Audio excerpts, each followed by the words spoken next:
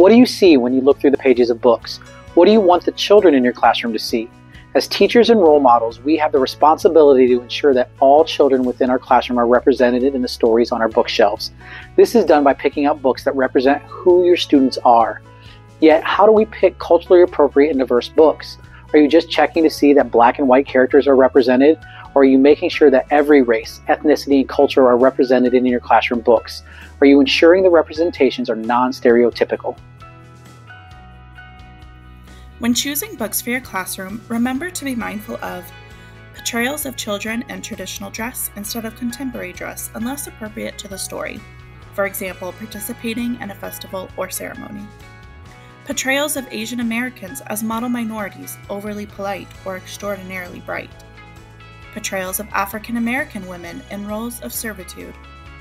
Showing female characters or characters of color as passive, weak, and relying on male characters for important decisions.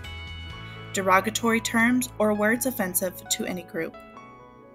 Exaggerated physical features of any cultural group. The use of stereotyped Mexican culture to portray all Latinos. The use of any dialect in an inaccurate or offensive way. Your collection should include books about people that represent all of the cultures, languages, and ethnicities in the program.